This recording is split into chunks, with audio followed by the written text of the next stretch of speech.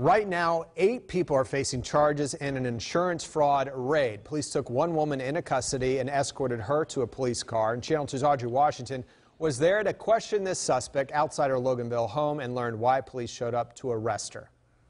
Here in this quiet Loganville neighborhood, state police, come to the door. Police surrounded this home looking for 20-year-old Trejor Thomas. Channel 2 Action News was the only station there when Thomas finally came to the door.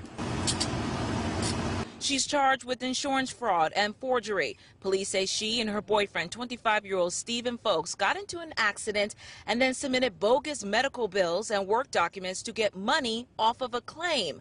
I was the only reporter at the home to question Thomas. You want to say, we're at Channel 2. Is there anything you want to say about what happened? I don't know what. You guilty of this? I don't know what happened, but no. Why is Channel 2 News here? Thomas is just one of 8 people investigators arrested on Tuesday, all facing 22 various felony charges, including these 3 men. Nelson, Jones, and Strong, they were part of a ring that would take VINs on automobiles. While at the insurance commissioner's office, investigators told us out of all of the suspects, they spent the most time finding 56-year-old Stephen Chastain. He was a public adjuster in Atlanta. He's accused of stealing a $240,000 claim from an elderly woman whose house burned down. He's now charged with theft by deception.